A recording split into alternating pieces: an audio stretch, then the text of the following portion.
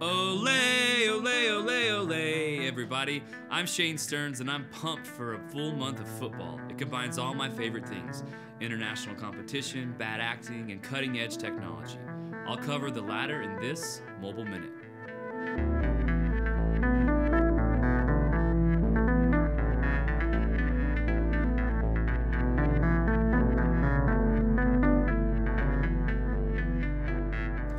Whether you're on the field or spectating from thousands of miles away, there's no escaping the impact of technology on this year's games. For the brave souls officiating each game, there's GoalControl, a smartwatch that will hopefully keep referees a little safer from enraged soccer fans. This helpful wearable connects with 14 cameras staring directly at each goal to determine whether or not a ball completely crosses the line.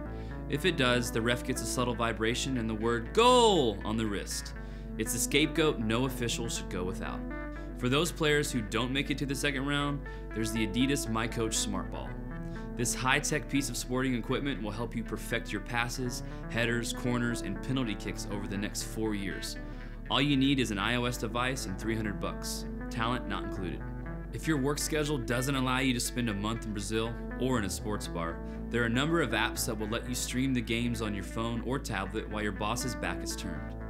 The most popular offerings in America are probably Watch ESPN and the Watch ABC apps, but I'm sure every country has a cable provider streaming the games to mobile devices.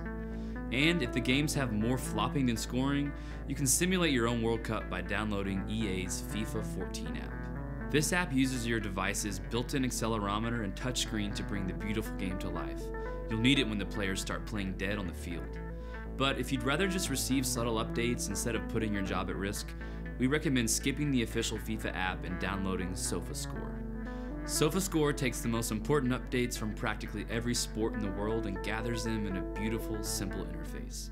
This is one app that will be worth a spot on your phone or tablet long after the World Cup is over. Now, if you'll excuse me, there's a bar stool with my name on it, and that's your Mobile Minute.